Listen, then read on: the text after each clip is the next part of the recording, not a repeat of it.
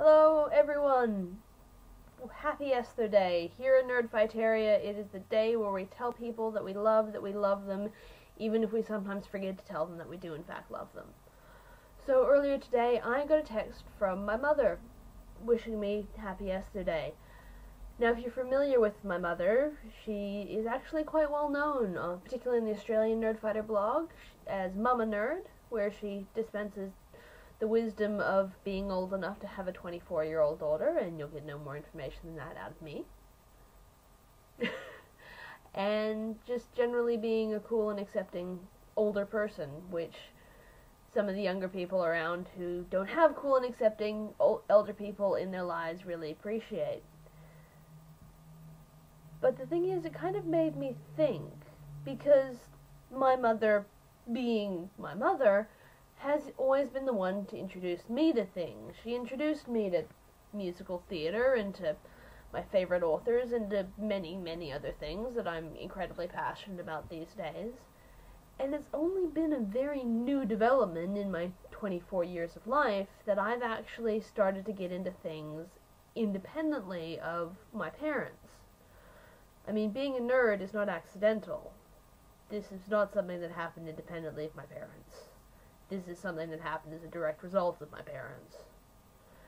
Yeah, let's just say that somebody in the household owns the complete Babylon 5 and Red Dwarf and Stargate DVD sets. None of those are owned by me. I really like my parents. But them introducing me to a thing has been the standard issue. But I introduced my mother to Nerdfighteria. This is something that I discovered completely independently of her or Dad or anyone.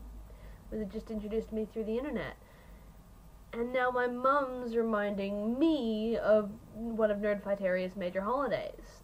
So Mum is now into Nerdfighteria totally independently of me. But because I introduced her to it. Which, in a roundabout way, means that I'm growing up into an independent human being?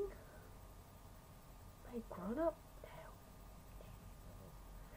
There's a pony in the background. Are you kidding me? I'm not a grown up?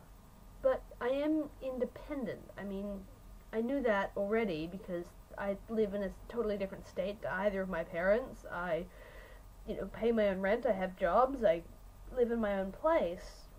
But this means that my likes and my tastes are growing independently of those people who first helped them develop. And not only is it growing independently of those people who initially helped it develop, it's then reflecting back. So, which is really cool, because my mom and my dad made me the person I am, and now that person is going back and having an influence on them. And it's also really cool because my mother is an incredibly cool person. I don't know if you guys are lucky enough to have one of these kind of parents, but she's somebody who doesn't just say, oh, you're interested in the thing, that's cool, good for you, run along. She goes, oh, you're interested in the thing, tell me about it. And she legitimately wants to know why I'm into a thing, which is what happened with Nerdfighteria. She went, you posted this video on your Facebook, tell me about it, it seems interesting, and then that was John Green, and then she watched more, and then, as happens in Nerdfighteria, you get sucked into the bottomless pit of this wonderful community.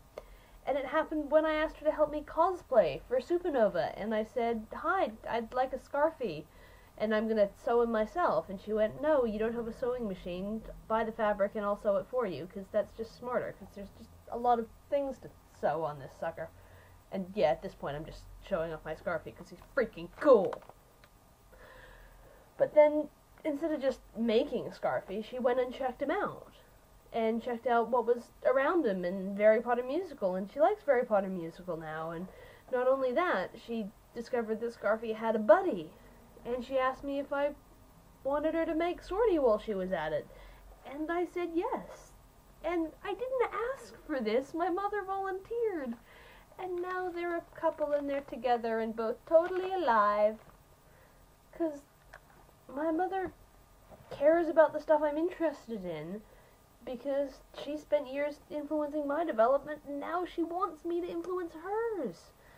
And it just means that we've got a really cool relationship, not just as somebody who gave birth to me, but also as my mother being somebody I like as a person, and me not just being somebody that she gave birth to. She actually likes and cares about how I think and about me as a person, and that's one of the relationships I value most in the world.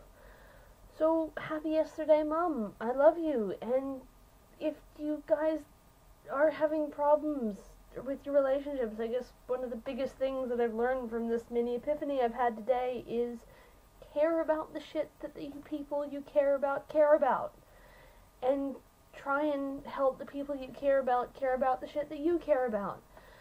I hope that made sense outside of my brain. Happy Esther Day. I love you all dearly, and I'll see you next time.